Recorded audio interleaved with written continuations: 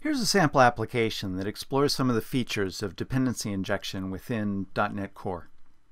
This is a sample that I lightly adapted from a sample that Microsoft has made available. Okay, so I have this open in Visual Studio 2015, and that's because that was the version that it was built in. And I kind of know that it's using the Visual Studio 2015 because I have the project.json file rather than all of the configuration stuff within MS Build within the project file. No matter, release version Visual Studio 2015 works just fine. Okay, so I'm going to go ahead and run it to show you what the application does first. Okay, takes a little bit of time to start, but as you can see, there's a couple sections. One here will just display a page with various Star Wars character names. Okay, pretty simple.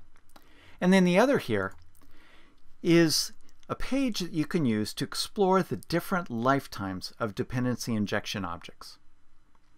Okay, so I'm first going to talk about the characters. Hopefully if you're a Star Wars fan, those are familiar names.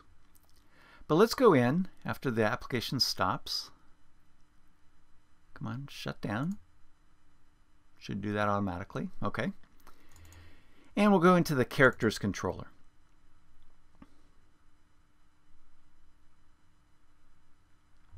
So here's the index method. It's a regular MVC application.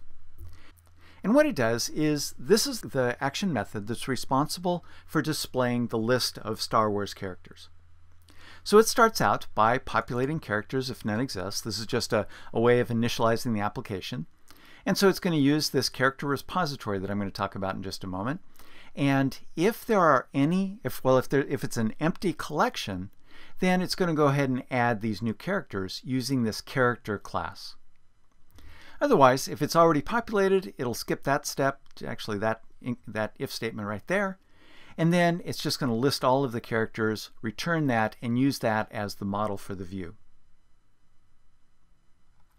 Now, what's interesting here is that although this application used Entity Framework Core and the application DB context for its persistence, you wouldn't know that by looking at the controller.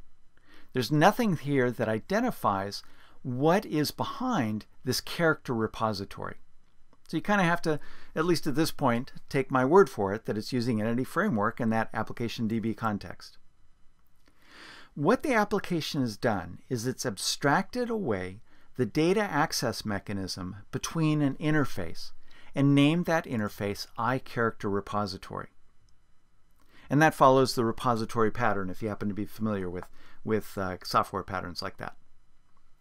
So the constructor essentially requests an instance of the iCharacterRepository, which assigns it then to a private field there. And then that's used to access the characters as necessary throughout the controller, including right there. So this is that pattern of having a field here where you store a reference to an object that was injected into the class. And then that makes it available throughout the rest of the code, whatever code you're running within this controller.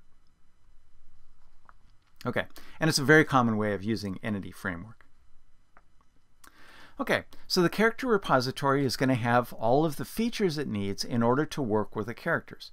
And again, this is somewhat unusual for a sample application. Well, unusual because it's a sample application. A real application, you're probably not going to initialize something like this. You'll be reading a database or things like that. Okay, so that's the entirety of that characters controller that generates that very simple page. Okay, next let's come into here, models, and look at the application DB context. So this code is pretty typical, albeit a very simple example, of an object context for Entity Framework Core. It's just a single collection property, characters, which is defined right there, and it uses this character object. Okay, the rest of the code, pretty minimal Entity Framework, but we can go here and look at character, go to the definition there, and as you can see, there is just a character property. Oops. Okay, and as you can see, there's a couple of constructors. One takes a name to initialize the name property, And the other is a default constructor that doesn't take any parameters.